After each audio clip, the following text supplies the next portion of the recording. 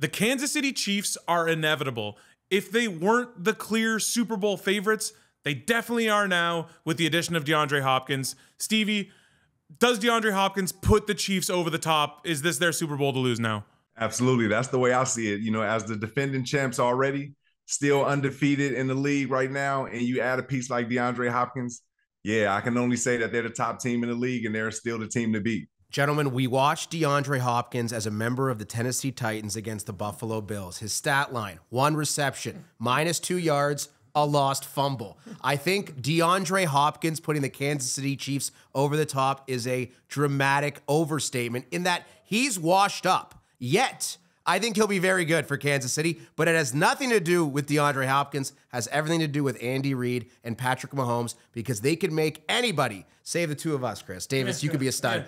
Look really good in that offense. And I mean, I just don't buy that he's DeAndre Hopkins, the vintage piece anymore, but he's good enough where Mahomes and Reid can make him a viable wide receiver 1 with Rashee Rice done for the year. With one stroke of the pen, the Kansas City Chiefs just took themselves back up to the top team in the NFL. And I hate to say it because I looked at their weapons, I thought they're not going to be good enough. And Mahomes can't make that magic over and over again consistently. They get D-Hop, and now they're right back at the top, unfortunately. Welcome into Broken Table ahead of Week 8 in the NFL. I'm Aaron Korolnek. That's Davis Sanchez. That is Chris Hein. That is the man, the myth, the legend, Stevie Johnson. We're talking about the Chiefs, their big acquisition at wide receiver. And fellas, I think we could all agree that even before DeAndre Hopkins became a Kansas City Chiefs player, they were going to be a tough out in the playoffs because they're getting there. They're 6-0. They're absolutely nasty. How much better does he make them, Stevie? And in which way does he make them better? How does Kansas City utilize his talents best? Well, you just add another savvy veteran. You know, you add another piece that, you know, has been through the fire. So that when it comes to things like that, that's when it comes to locker room IQ, you know what I'm saying, understanding situations, being confident in teammates. And I think that's what you add more so than, you know, looking for 150 yards. You may not get that on a consistent basis, but you know how the Kansas City Chiefs play. Like I was talking about with a few friends, whether you leave 1 minute or 13 seconds on the clock, all you need is one play. And we know DeAndre Hopkins is the guy that can make that one play if needed. Stevie, you saying 13 seconds is just like, that's a knife to the heart. Just hearing the 13 seconds reference. I'll say this, like Hopkins this year, obviously, yeah, he's not what he once was, but the way the Chiefs play this year, where it's not deep ball, it's basically just, it's just finding open holes and zones and just nickel and diming down the field. I think that's what Hopkins' game is. Hopkins was never a dude who was going to burn you. And even now, you look at the numbers, his separation rate, I think he's 1.65 yards of separation average. That's 38th in the NFL. So he's not really getting, a wise man named Davis Sanchez once said, you're making contested catches, that tells me you're not getting open. So is it too far gone? Is he really going to move the needle that much? Yeah, you said I believe so. Yeah, go ahead, Stevie. No, I believe so. I want to hear your perspective also. Yeah. But I believe he's going to do just like you said, Chris, with the dink and dunk. This is the stage of his career. He's not trying to break people down. He's just trying to find an open spot, and he's savvy and smart enough to find those spots. Yeah, and you talked like his short area quickness is really what I think is kind of his athletic, from an athletic standpoint. What is best about him is his short area quickness. He's still got that. That's one thing, Steve, you can attest to this. As you get older, you might not have the long speed you used to have, but your short area is still there at his age. And with him and Mahomes on the same page, working that underneath, they have somebody in Xavier Worthy that could take the top off. Yeah, for sure. I hate to say it. I don't know why I keep hating to say it. It's just because the Chiefs are reloading.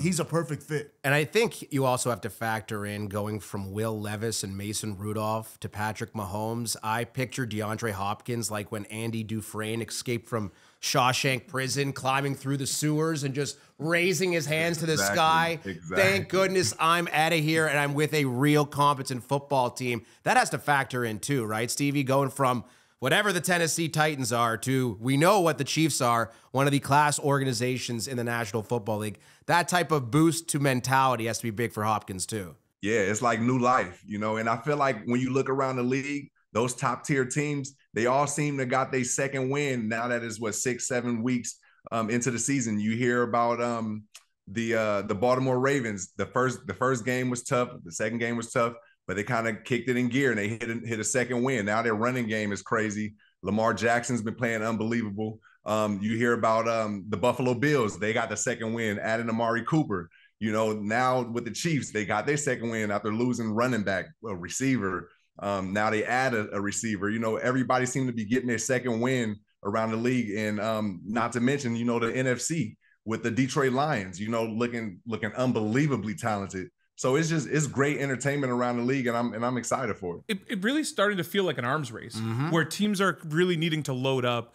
And now one thing that really worries me about Hopkins, he has been average to below average against man coverage this year, but he still kills zones. And we talk about it all the time. What do the Bills play more than anybody? Zone defense. So from a matchup against the Bills, this seems like he's the guy. Okay, so perfect time now to welcome in Jack Armstrong, noted Bills fan and season ticket holder. Jack, thank you for joining us. Happy to be on with you guys. How's everybody doing? Great now that you're here, Jack.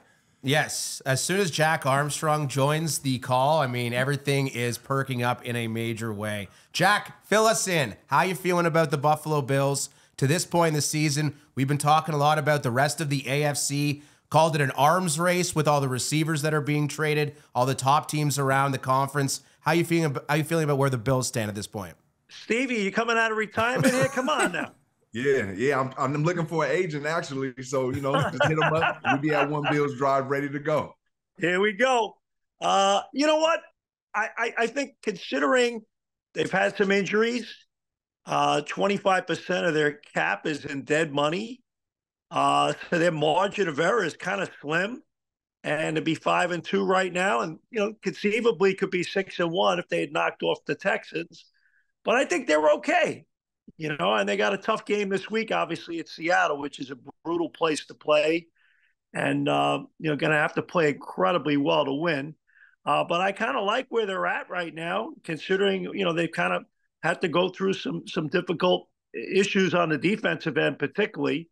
And, you know, try to kind of navigate those choppy waters and hope that you get back healthy. And obviously, Von Miller will be back next week. And you hope Matt Milano late in the year and, you know, and just kind of ride it out a little bit. But I'm impressed with what I've seen so far. Jack, do you think they need to make another move before the trade deadline to sort of cement their status among like the Chiefs and the Ravens? I don't know about another move. I think they got to get better. To me, I think they've given up a lot of big plays this year. And I think they got to just get a little bit better in terms of tightening the screws a little bit, being more fundamentally sound, and just, you know, be a consistent team. I mean, Stevie, you could probably speak to this better than anybody in terms of just watching them. I don't think they've found that stride, that full stride yet, where they're really a consistent, well-oiled machine. They kind of play in fits and starts.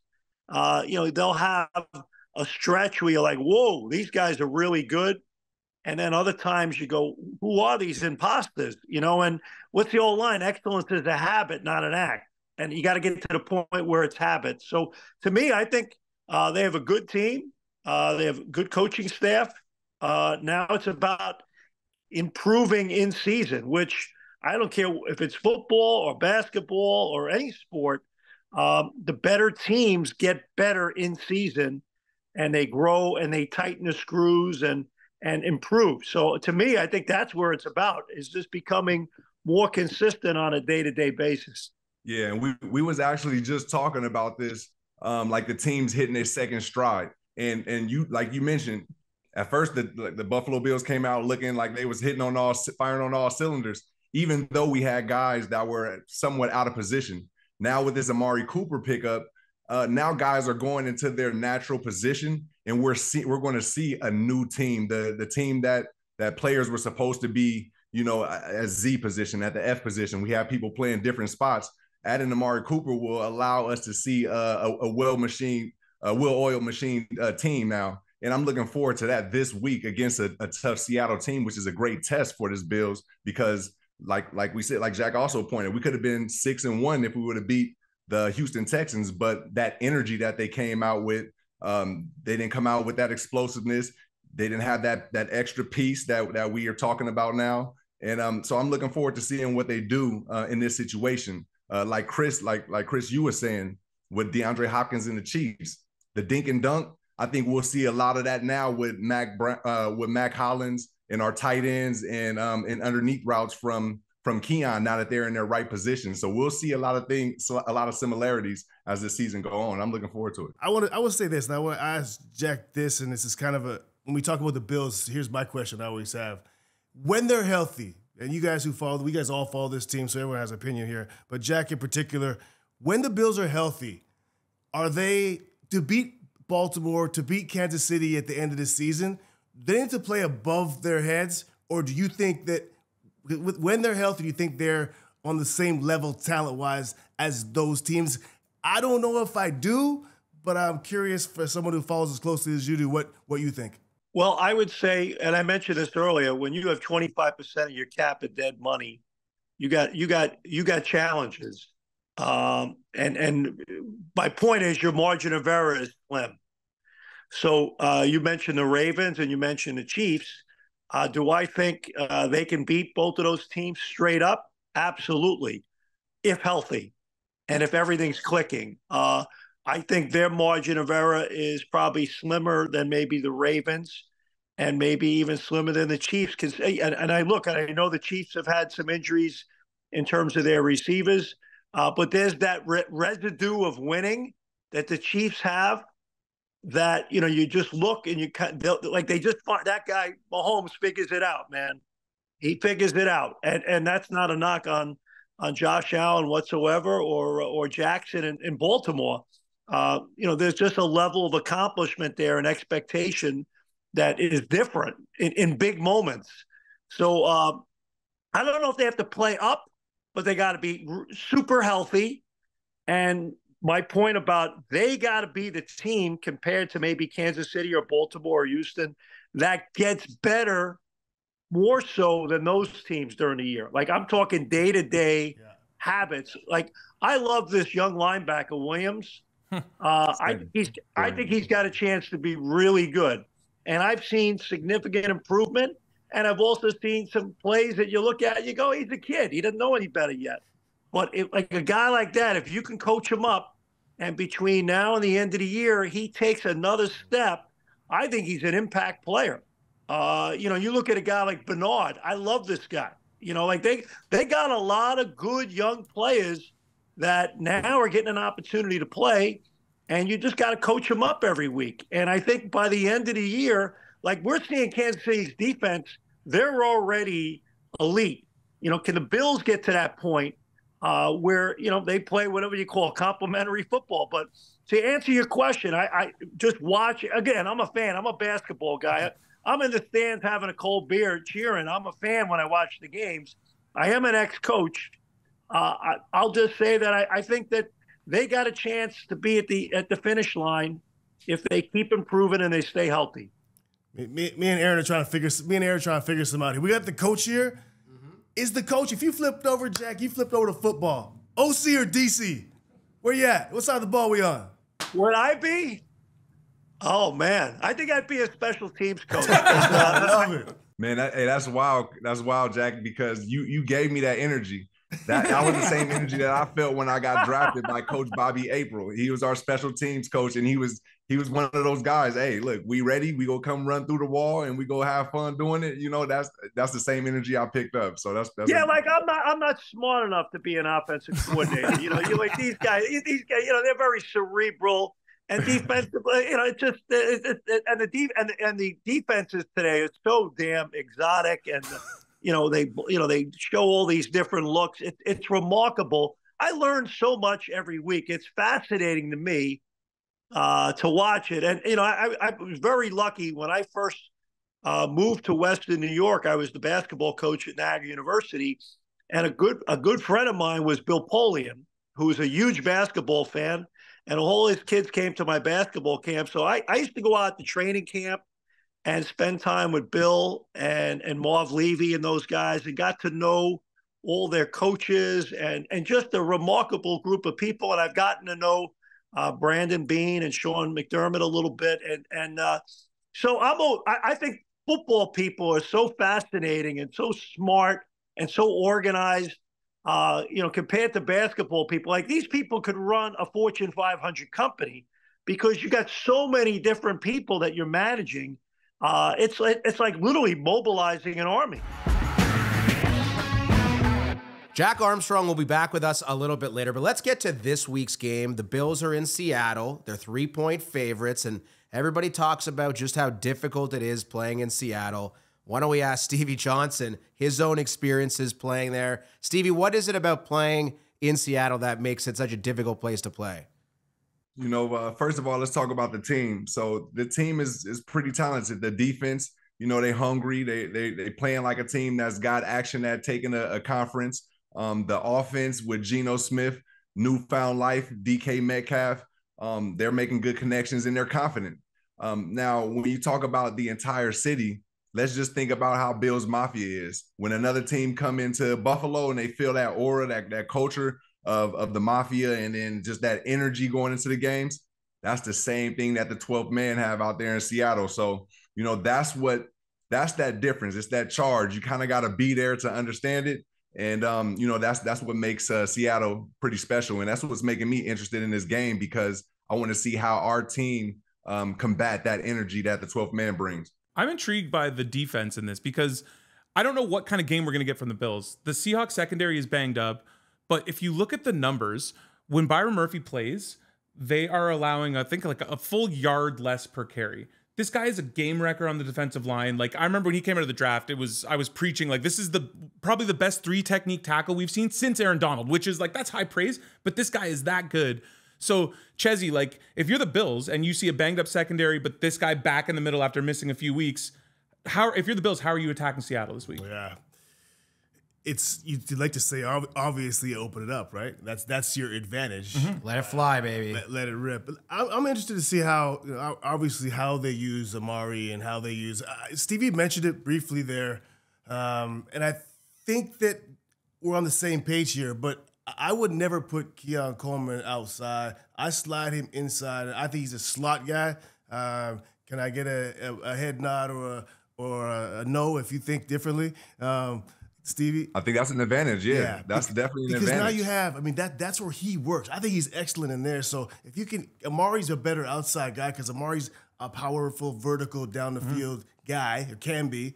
And Keon is a work the sticks and get going. So I would come out with 11 personnel, to your point, so I could get all those guys on the field. And to your point, and attack a weak secondary in 11 personnel with 3 receivers and throw the ball around, because you're right. With that Seattle front, if you can't run against them, or if that's at least the path of least resistance, is their secondary. Because Bijan still went for 100 last week on him. So, like, you can run on him, but it's just not as easy when Murphy's in versus when Murphy's out. Yeah, and consider Amari Cooper's debut, 4 catches, 66 yards, a touchdown, was on the field for just 35% of the offensive snaps. His role will increase, and I mean, considering what we've seen from Seattle defensively and some high-scoring games, too, we should note that the last 10 times the Bills have played the Seahawks, those games have gone over the total. So you could expect a lot of fireworks between these two teams, not to mention Geno Smith is somehow leading the NFL in passing yards. So they've been slinging it. They've been slinging it all year long, and I think you may very well have to see Josh Allen and the Bills' offense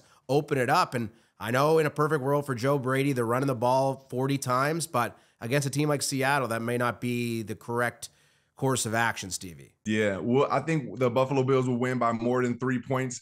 And like Davis was saying, with Keon being in the slot, if you look at this team now with this Amari Cooper piece, let Amari Cooper do his thing at the X or wherever he needs to be. And then with Keon at the slot, it's like an extension of a Dawson Knox, a Dalton Kincaid, a Mac Hollins there. You got to think about their height, 6'4", 6'5". And they're working that middle drag routes. It's hard to keep up with that and read if it's going to be a run, with Ray Davis being as patient as he is, finding his holes. And then James Cook coming back.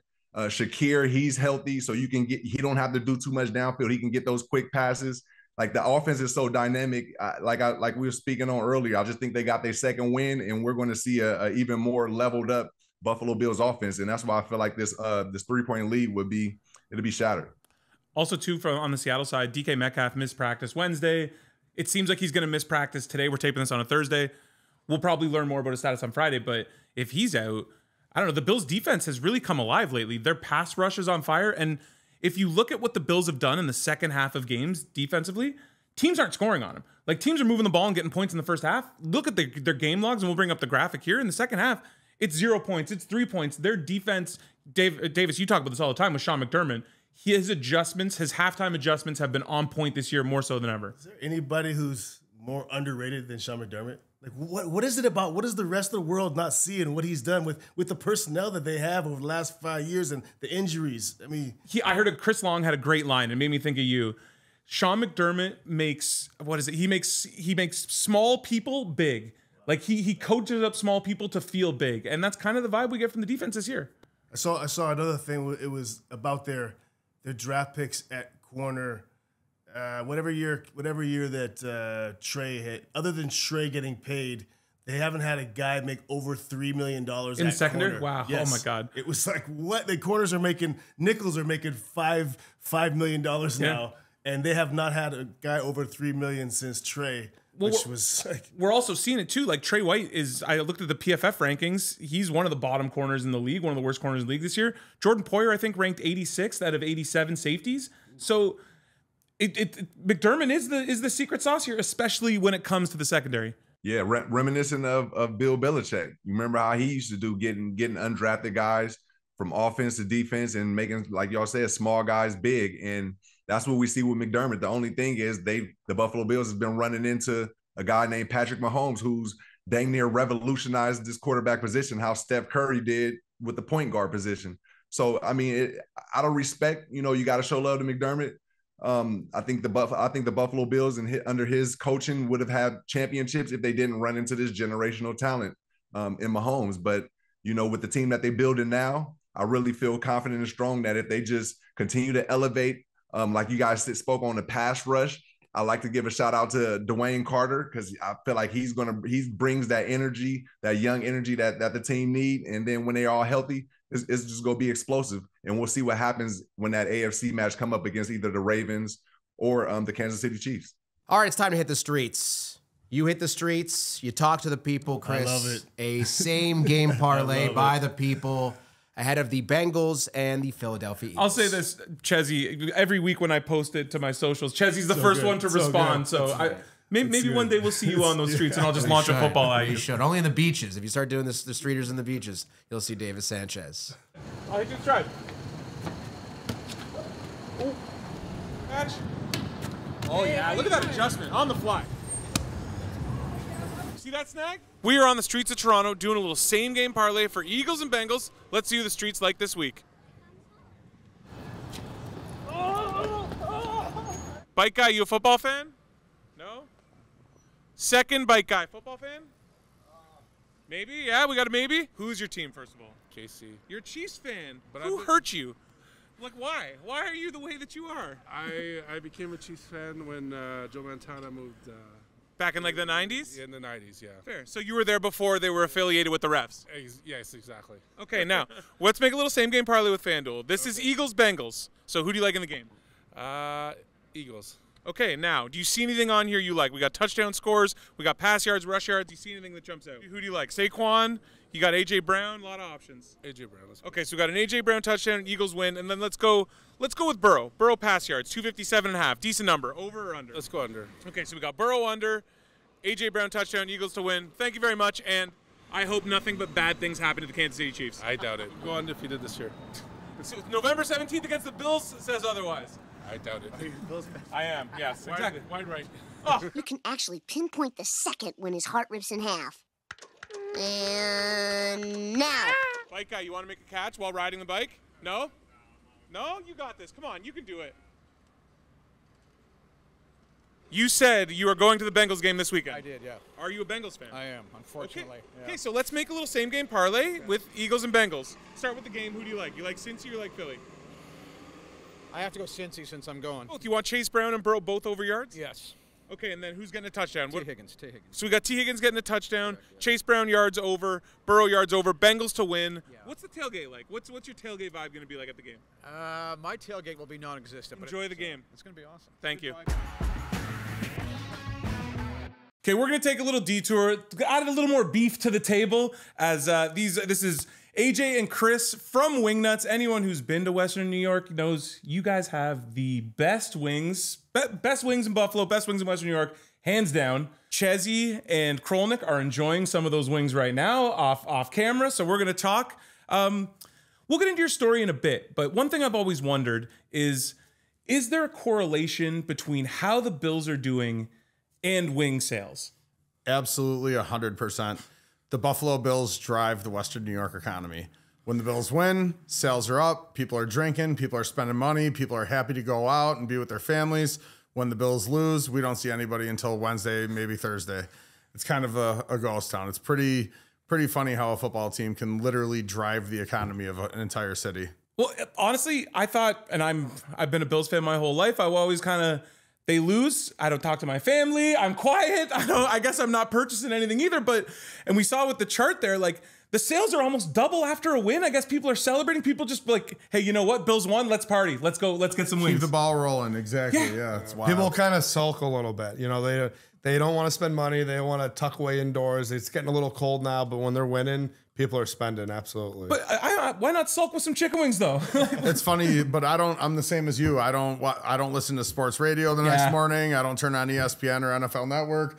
I just keep it moving and just get into my week and go right head down, focused into work. For sure. Now, you said it before, the Bills sort of drive the Western New York economy. And we got a little pie chart here of days of the weekend when you're selling stuff. Now, so basically it seems Monday through Thursday, you're selling about 16,000 wings total. And then Sunday, you could be selling 12,000 wings just in that one day. Yeah. I mean, it's wild. Basically, if there's a home game, and especially if UB is also playing at home, there's a wait from 11:30 in the morning on Saturday until 11 o'clock at night. It's amazing. It's insane. Friday too, and then Sunday, especially if the Bills win, we'll have like a really busy morning from 11 till 1. It'll die down, and then all of a sudden, if we win around 5 o'clock, it'll go from empty to completely full on a 30-minute wait in the snap of a thumb. Yeah, dinner rush. It's crazy. Now, your guys' claim to fame, at least how I sort of saw the story of Ed and everything that kind of happened, was on Pardon My Take. So take us back. That interview happens, and then the next day, all chaos ensues? So Ed and Alicia Razin, the founders and our partners, basically they were looking for a way to make these crazy chicken wings. They had a couple of different spots. They were leasing a kitchen at a spot for a while. They started to blow up. Then they opened their own spot over at the Knights of Columbus. We met with Ed and Alicia.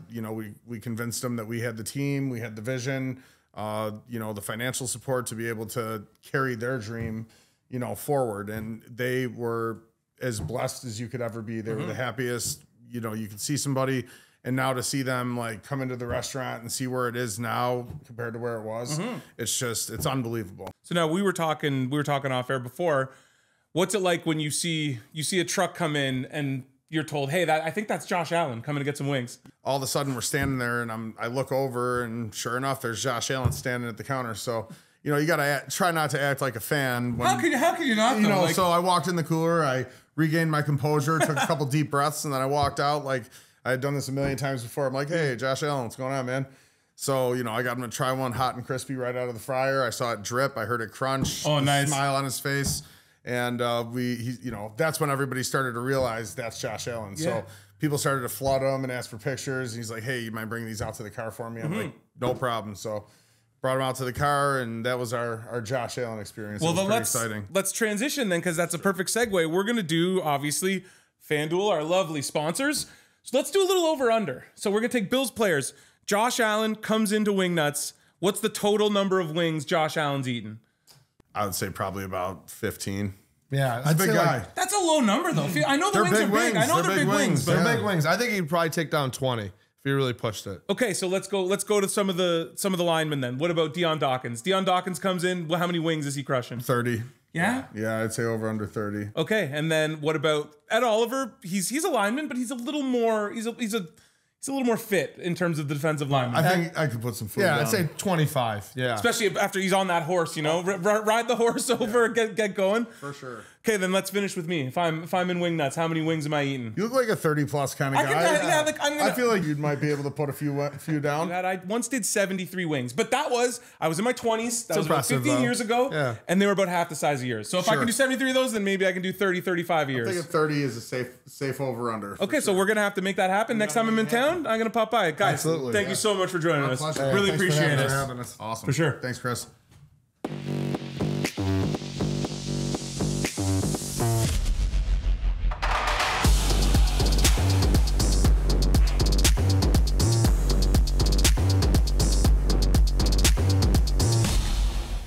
Okay, time now for our newest segment. This is Tales from the Tailgate. Boys, you're back on the desk. The Wing Nuts guys took care of you. I'm hoping when we're done that there's a little, you left me some chicken wings there. Not likely. Nothing. Okay. They're all gone. Only bones. Good to know. Okay, so this segment, we're just going to look at some of the chaos. Everyone knows Bills Mafia is the most insane fan base. Let's start with this guy who last week tried to bring a pumpkin into the stadium and brought a pumpkin into the stadium. Stevie, what are you thinking when you see this video? Hey, first off, he swagged out. I like the sauce that he got, the Bills vest, the 2-6 jersey. Shout out Ashton Bodie, and he in a holiday spirit. So I'm for it. I'm all for it. I think the most surprising part of that video was how the security guards had no reaction to the pumpkin being brought in. Just like this it is looked normal. like it was like someone's wallet or cell phone. There's a pumpkin going through the scanner, and they didn't even blink. But I'm in favor of it as well. I mean, Halloween's in the air. We're getting close to one of my favorite holidays. Kudos to that individual for really feeling the holiday spirit. I mean, you gotta have some swag to come through with a pumpkin and a jean vest. Right. He's doing it. Okay, next up, we got this fan. It was a hot day Sunday, and this guy is pulling out room temperature / overheated salmon from his back pocket that he was sitting on all game. Nothing wrong with a little bagel and lox when it's fresh, but Stevie, you see that salmon. What are you thinking? A hot salmon skin right off the buns. I'm good. I'm good. Yeah, that's a hard pass for me as well. I mean, listen, you got to get your protein in these days, but preferably something that is a little bit more fresh. Process there. I don't know. I don't get it. Even if I'm sitting near that guy, I might move. Yeah, you also, you're in an office environment, which going to a Bills game is not. You can't be bringing in salmon. Imagine you show up to Kia's eating salmon on the panel. Like, what would your reaction be to that? Right, we can't even smell it though, right? Exactly. You can kind of smell the video a little bit, which you wouldn't think would be possible, but I feel like I can. It's a bad feeling. I'd rather not. Yeah. All right, let's bring Jack back in here. Jack, we're just talking some tailgate stuff. I've been to your tailgate. You're a fantastic host. You're like anywhere. I remember when we golfed in Lewiston this summer, you're basically the mayor of Lewiston, and that's how it is at your tailgate. But what makes a Jack Armstrong tailgate so great? Wow. Well, first of all, I always start off with like a Bloody Mary, kind of get settled into the day. Party going. And then I downshift and have a few cold beers. I drive to the game, but my wife drives home. Or I'll drive to the game. Somebody else is driving home. It's my day off. I'm a fan that day. So I'm just a football fan. So I love getting there. The game's at 1 o'clock. I'm at my tailgate 8:45, 9 o'clock that morning. And then after we eat, I always have my pregame cigar. And I get my red Solo cup, and I walk into the stadium with my cigar, my Solo cup, and I'm getting ready to go. I'm not jumping through no tables. I don't roll like that. I'm too old. I got to work the next day. I just enjoy it. I love it. I get ticked off when my Raptor schedule comes out and I can't go to the Bills game. That's Hambone's fault. We know that's Hambone's fault, Jack. Now, I think you were speaking Stevie's language there when you were saying you had the cigar going. I know, Stevie, you had your tailgate last week, and the cigar presence was there. I saw pictures of you and Sal Capaccio smoking the stogies. So it seems like you and Jack got a little tailgate vibe going on here. Yeah. I'm gonna have to send you some of our Cigar Mafia Sweet Victory cigars, brother. So make sure you get a special pack. No, but it's great. But look, I tell you what, and Chris has met my wife. She grew up in Western New York. She is a crazy Bills fan. She's been a season ticket holder since she was a kid. And, honestly, I got into the Bills because of her. I'm from New York City. Jack, as entertaining as you are, your wife might be more entertaining at the tailgate than you are. She's a riot at those games. Well, I'll tell you what, you can't put her on this show because she has no filter. And she'd be talking smack a little too much.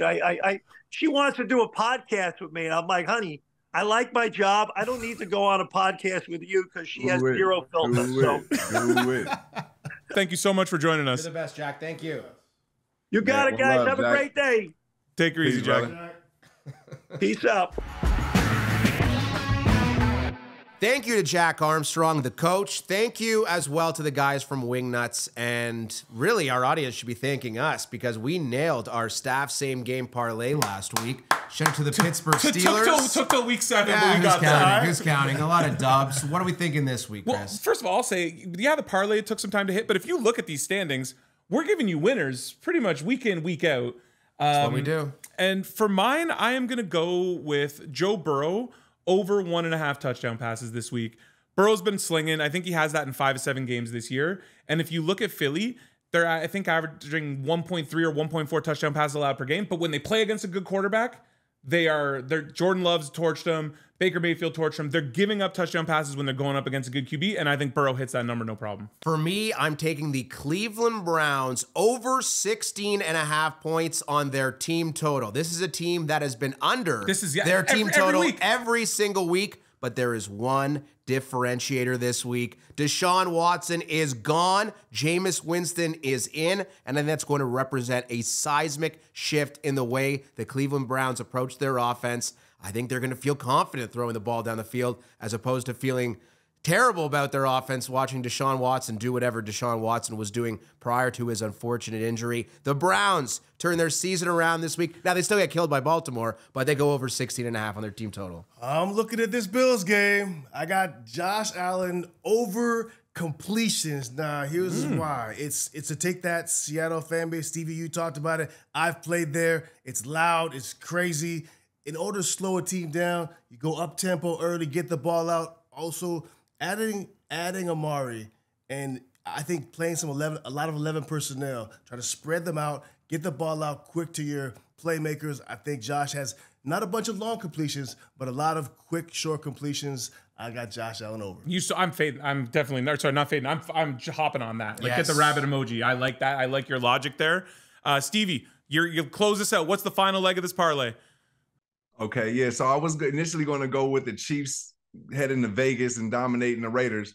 But you know what? I like this Bills-Seattle matchup. So I'm going to run over there and I'm going to select the Buffalo Bills. I'm going with Bills over Seattle, and it's going to be by more than 3 points. And we go see a evolved Buffalo Bills team. I'm excited for it. So now we're an SGP plus now. The people of FanDuel, they love their SGP pluses. Diversification. Yes. Let's go. That's it for us this week here on Broken Table. For Aaron Korolnek, Chris Hein, Davis Sanchez, Stevie Johnson. We'll be back next week. Stevie, you know how to close this baby out. Make sure y'all remember to handle business, have fun, and repeat. One love.